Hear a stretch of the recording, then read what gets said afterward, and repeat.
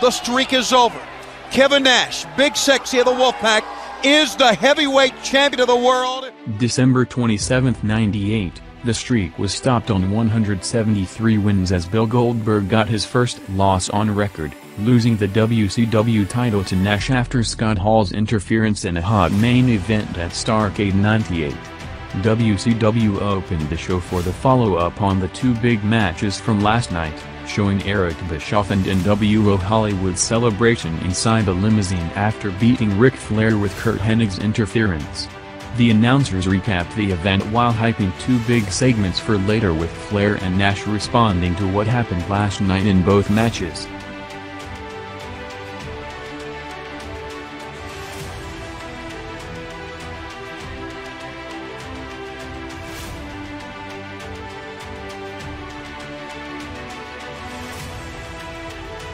Around 7 minutes before Raw went on the air, Mean Gene introduced Ric Flair to a big ovation from the Baltimore crowd, coming to the ring with luggage saying that he was on his way home after losing last night, but then changed his mind and told the flight attendant to take him to Baltimore.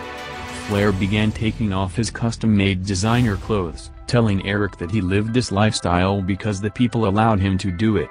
$2,000 alligator belt, $30,000 gold Rolex, all his money, house and cars. He will sign everything he has over to Bischoff and leave the wrestling world forever on one condition: he wrestles him tonight in a rematch, and if Flair wins, he gets to run WCW for 90 days. Going crazy in the ring in his boxers, Flair pulled out handcuffs and cuffed himself to the ring rope, saying that he's not leaving until Eric comes out as Mean Gene tells him that they need to go to commercials seconds before 9 p.m. Flair takes the microphone, warning Bischoff that if he turns the camera off, when they come back from commercial he will be naked in the ring, ending a classic performance in an all-time great promo.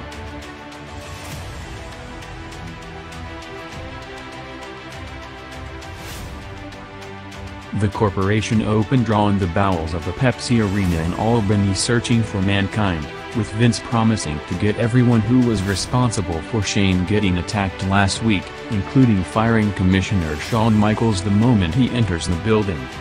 The corporate crew entered the boiler room as Mankind attacked before the group took control and laid him out, booking him in a hardcore match with Road Dogg for later in the show.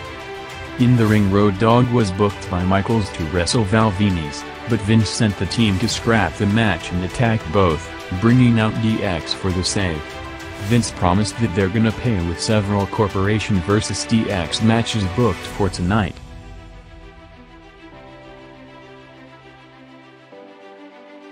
WCW returned from commercial with Flair still handcuffed. Eric came out moments later going over all the things he put Flair through in the last year, saying that nothing is going to be better than taking all his money and accepting the match for the main event. Flair continued to go crazy as Eric told him to calm down before getting another heart attack. Flair responded saying that if he dies of a heart attack, it will be on top of Eric's girlfriend, telling him that they're booked and he's a dead man, ending another memorable Flair-Bischoff segment.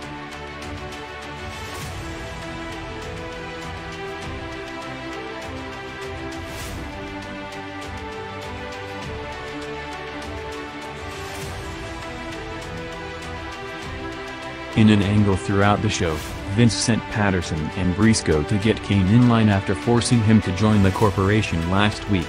With Al Snow vs. Edge coming up next.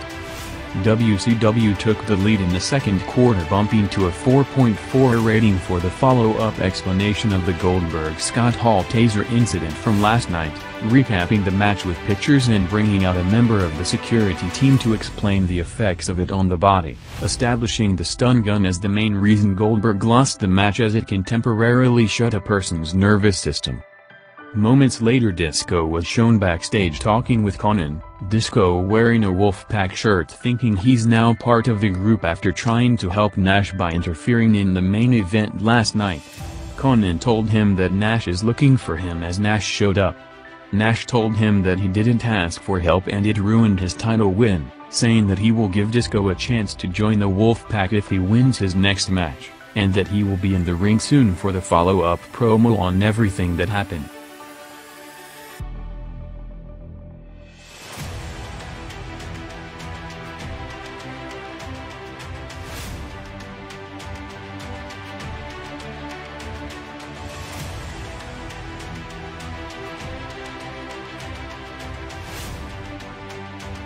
Raw jumped over 800,000 viewers to a first-hour high 4.6 rating for a Bossman vs. X-Pac match, along with a great comedic Vince and Shane training skit hyping Vince's preparation for his debut match at the Rumble, with Shane as the personal trainer pushing Vince to get in peak condition for the match and eventual confrontation with Austin during it.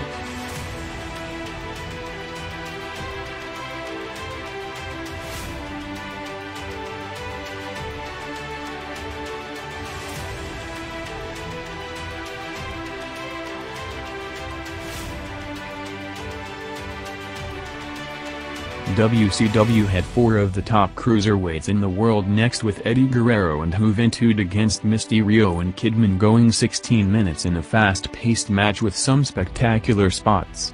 The second half of the match, in the hype new WCW champion Nash interview, jumped over 800,000 viewers to a 4.8 rating, with WCW overall winning the first hour with a 4.4 to a 4.3. Nash stated that last night wasn't about money, saying that there's not a person in the world he loves more than Scott Hall, but what he did last night was wrong, saying that he has nothing but respect for Goldberg and demanding the committee to book the rematch for next Monday in Atlanta. Nash said that he knows he can beat Goldberg clean, leaving the Goldberg nameplate on the belt until next week.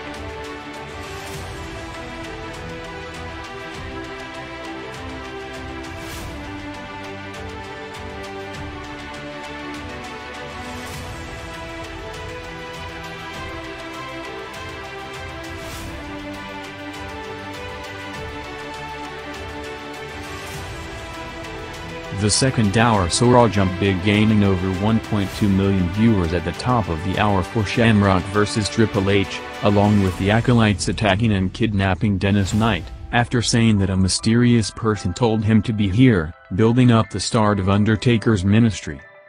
Disco's match ended up being against the second person interfering in the main event last night, as Bam Bam Bigelow beat Disco, with him still not part of the Wolfpack. On the last show of 1998, both companies recorded all-time peak business, with the ball rolling for a huge 1999.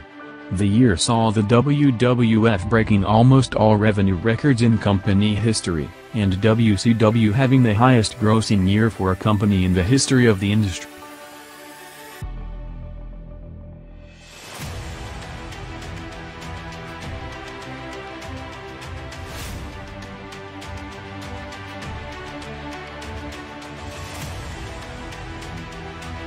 WCW hyped a special statement from Ric Flair's doctor regarding his incident a few weeks back, saying that it wasn't a heart attack but blood tests revealed that Flair might have been poisoned, as Mean Gene immediately went to Bischoff for his reaction. Eric said that the doctor is a quack and he's gonna sue him, with the idea of him hoping that the doctor would not allow Flair to wrestle in the match later tonight. WCW had Scott Steiner vs. Konnan for the TV title, continuing to plant the seeds for the big angle planned for next Monday, as Lex Luger came out to help Konnan but accidentally cost him the match and the belt. Next on Raw saw the Corporation take out Godfather and putting Kanan's head against Billy Gunn, going against Scott Hall vs. Bryan Adams.